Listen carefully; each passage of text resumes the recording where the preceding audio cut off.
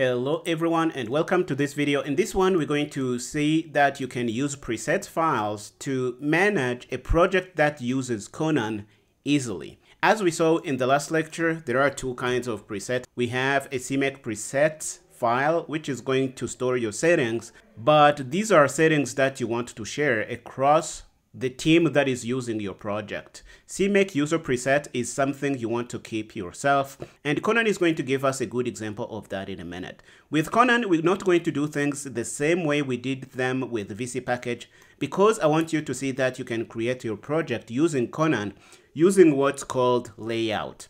In this video, we will be using a CMake layout, and this is going to give us a starter C++ project that uses CMake, and you can read about this going to this link here. If we go there, I think I have it opened in my browser. So this is the link, CMake toolchain, building your project using CMake presets.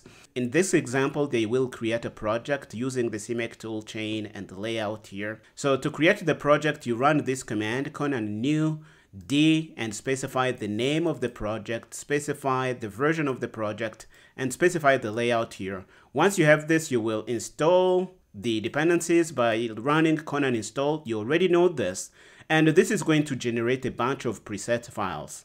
This is going to generate a CMake preset file, which is going to be nested in your build folder, and it will also generate a CMake user presets file, which is going to be living in your root folder. And from that moment on, we will be able to build our project and do whatever it is we want to do with it. So let's go through these steps together. What I am going to do in this project, let's open the location where it is on my drive here. What I am going to do in this project, I had this done in preparation of this lecture, but I will delete everything here. Okay, so let's close Visual Studio Code for that to work. Let's continue. This is going to go away, and I will open this project again in Visual Studio Code. I have left in the .vs code folder because it has settings that I want to use for the project that is going to be generated. Make sure you have these settings in your settings.json file. Again, this is going to give me a status bar I can click on to have an easy life using CMake with Visual Studio Code here. Okay, so let's run the command. I have this stored in a GitHub repository. So let's say Conan new D name and specify the layout that we want to use here. So let's come back to the terminal in our project and show terminal, and we will put in the command, and we will change the name to be Rooster because that's how I like to name my toy projects. So Conan new D name Rooster, the version is this, and we will be using the CMake layout. This is the important thing here. If you hit enter, this is going to generate the project, and this is really good. Okay, so let's see the next thing we need to do. We need to run Conan install. But before we do that, we can change the project to our liking. So for example, we can change the code in the main file that was generated. You see that it has a main file. It has a rooster.h file that does some things. We can really modify this however we want, and we can put our dependencies in the Conan file. We can do all these things here, and this is really cool.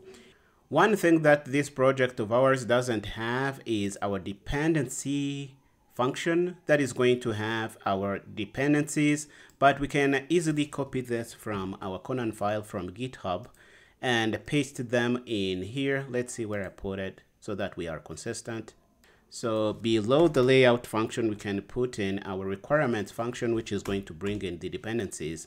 And you can see that this Conan recipe system allows you to specify a lot of things about your project. You can specify the license and all kinds of crazy things. I'll leave you to look at that for yourself, but this is what we need for now. Now that we have this in place, we can run our Conan command, which is going to be stored where? In the root CMake list.txt file. So we have the Conan command here. Let's do that. Conan install build debug, and we will be using C++20.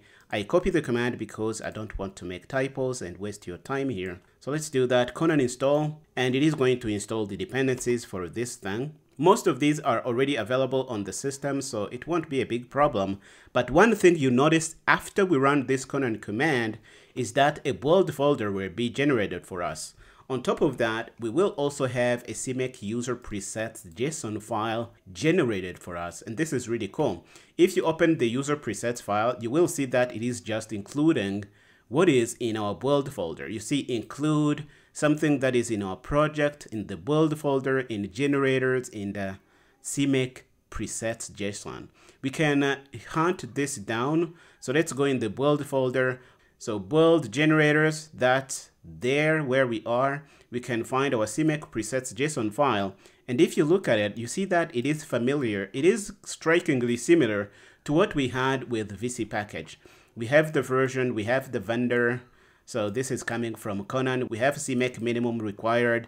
We have our configure presets. Okay, so this is the name. The generator is going to be Visual Studio because we are on Windows. This is what is going to be used by default. We have a few catch variables, but notice that they are also setting up a toolchain file. And this is the most important thing if you ask me. This is what is going to say CMake to use Conan for dependency management.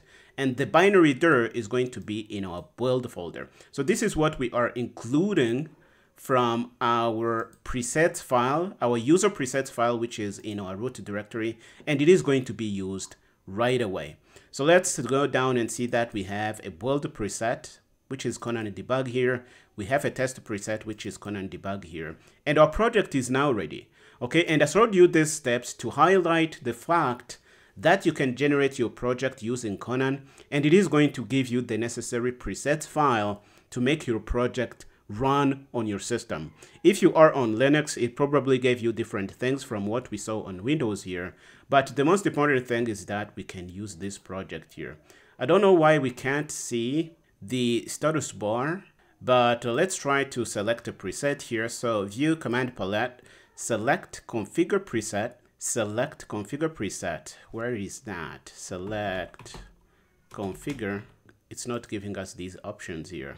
Let's close this project and open it again. Sometimes that helps. Okay, you see, now it's probably going to work. I don't know what problem Visual Studio had, but now we can go to view command palette, select configure preset. Okay, you see we have Conan debug. We can select this. View command palette, select build preset. We select Conan debug here, and view command palette, select a test preset. And now we have Conan debug here, and we have selected, we can build the project, and it is going to do whatever it is configured to do. So if we hit the build button, it is going to generate our binary, and by default, it is going to run the Rooster binary. If you run it, it is going to say whatever it is saying here.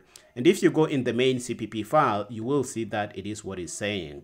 Now, we can modify this project to use one of the libraries that we have pulled from the dependencies that we have here. For example, we can use SFML. Why not? For this to work, we can go in the main file, and what do we do? Let's look at the CMake list.txt file, add executable. It's going to be using rooster cpp and main.cpp, and it's going to have these install things that we don't really care about at this point. So I am going to nuke these rooster files because I don't like the way they do them. Okay, so delete rooster. And I am going to change the main file to use the code from one of the SFML examples. So let's search for SFML and go to the documentation. And if we go to learn, I think we will find a bunch of tutorials. Is it the location where we want to go? Let's go to the tutorials and click on tutorials, and I use one of the examples here. This should give us a starting example that we can run. Okay, here is one example that we can copy. So let's copy this, and this is going to link against SFML graphics. I will copy and delete everything that we had in that main CPP file, and we will make sure to link against SFML graphics. If you remember, that's what we need to do. So let's do that. The first thing we need to do is to find package. Okay, so let's say find package, and we want SFML, and we want these components here.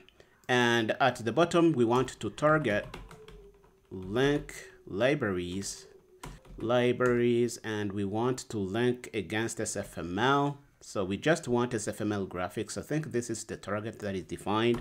So let's do that. We don't want rooster CPP because it's no longer available in the project. I think this is going to work. So we find package. If we don't find it, we're going to halt, but it is going to be available because Conan installed it for us. Let's try to build again and see what happens. And you see that Conan is giving us a bunch of targets that we can link against. Again, we have SFML graphics here. This is really cool. Let's try to build and see what we get. This is going to build our rooster binary, which is going to be using SFML. And if we run, this is going to give us an SFML window, which is tiny with a circle, but this is fine. We can work with this. This is really cool. Another thing I want you to see is that you can also debug this. So if you want, you can set up a breakpoint here and hit debug. The debug button is down here. You can see this bug button.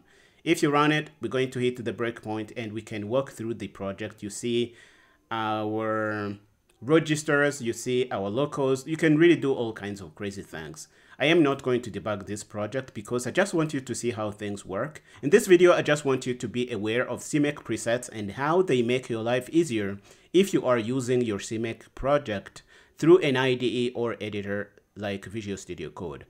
And Conan has a special feature that allows you to create a project, and it's going to create this CMake list.txt file for you. It's also going to create these presets. You don't have to set them up on your own. Okay, if you found this video useful, please remember to do the usual: like, share, subscribe, leave a comment to let me know what you think. I am going to stop here right now, and I will see you next time.